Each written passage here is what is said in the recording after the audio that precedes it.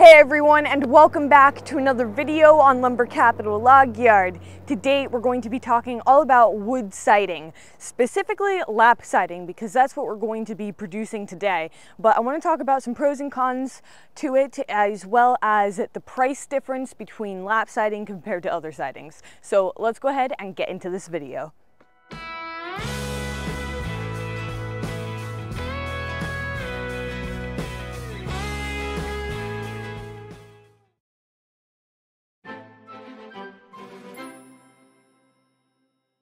In my opinion, there are numerous reasons why a wood siding is far superior to the plastic siding a lot of people decide to put on their house. For one, it's eco-friendly. You're not contributing to polluting the environment by using a wood siding. And it also looks a lot nicer. I mean, it's a lot higher quality and looks a lot more aesthetically pleasing to the eye. Once again, that's just my opinion, but I think a lot of people share it.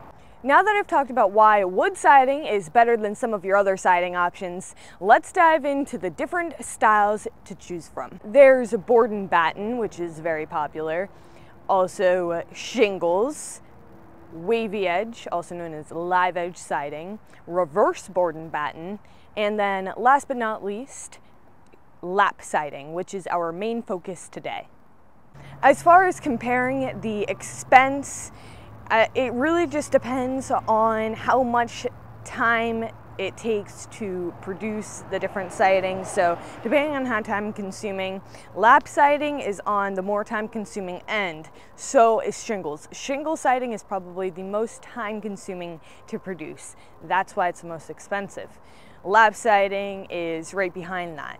Now, board and batten is very popular, and for a good reason. It looks great and it's pretty simple to install. It's just simply a 1x10 and usually a 1x2 or a 1x3 batten strip, and it doesn't really take anything special to mill these dimensions, so we can just bust them out on the mill, and because of that, it's much cheaper than some of the more fancy sidings.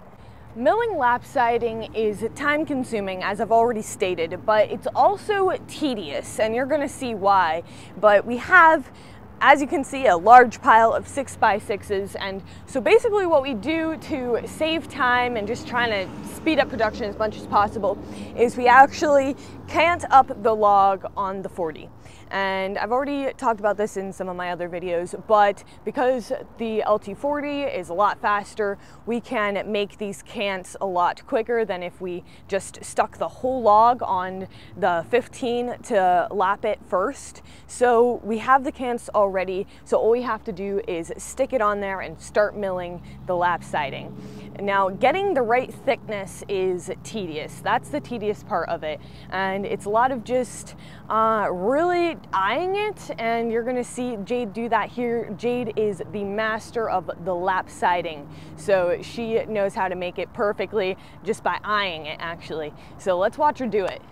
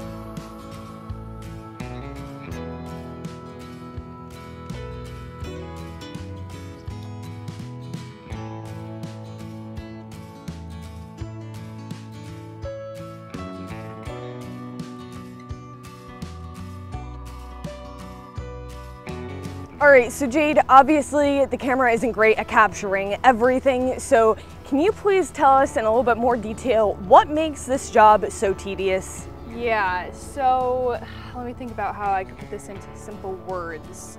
So basically, this mill it's not the same as the LT40, the way you have to set it up to cut. You manually figure out where you need to cut. It does have the like ruler there, which you can't use. That's the issue. When you're cutting these, you can't use that. So there's no computer program, unlike the LT40, even the 35, like that all has computer stuff.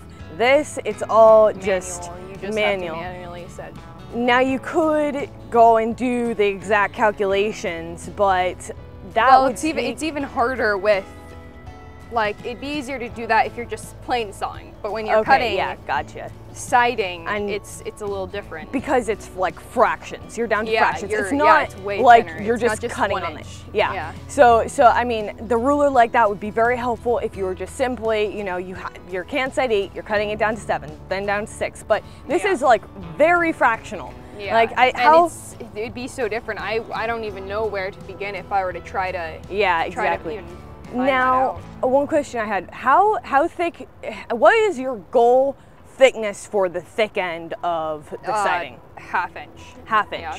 So then the thin side would just be like taper down to nothing. Yeah, it's pretty thin. So you take off a half inch, and this thing tilts it up and down, and that's what makes the taper.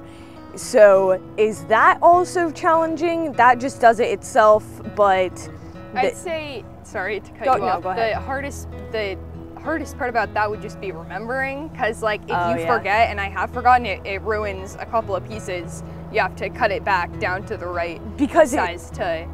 Yeah, that's right. Because if you forgot, then it wouldn't only screw up the piece that you're cutting, but it screws up the can. The next piece. Yeah, because just the next piece. It doesn't screw up the whole thing, but.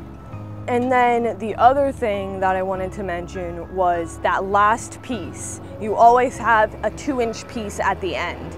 So you're really, if we have a 6x6, you're really only cutting 4 inches off of it. That sucks. And there's no way really around that, is there? No, because of how it holds, how it secures the cant onto the mill, you can't cut down, or you can cut those. And I actually have, if you look at the tips, each single tip of these are shaved off a twitch. Shaved off, yeah. Yeah, I mean, that happens. It ruins your blade, but besides that, it doesn't really damage the machine at all. And it's kind of necessary for them to be shaven down, because now I don't hit them like that at that.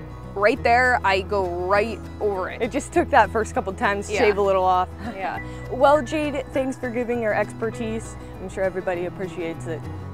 So we have an order for 140 of these pieces of lap siding, and so far we have 77. So what, we're about not even halfway through. But because of how thin you cut them, I feel like you end up getting so much more out of it. I mean, look, this pile looks tiny, but there's 77 of them here. I'm just used to looking at 1-inch boards, and you get a lot more when you cut it thin like this. Anyways, thanks for watching today's video, everyone. I hope that you enjoyed. If you did, make sure to give it a thumbs up and subscribe, of course, if you haven't already. It's not gonna hurt you. It's not gonna waste your time. Just click it. Why not? Other than that, I'll see you guys next time.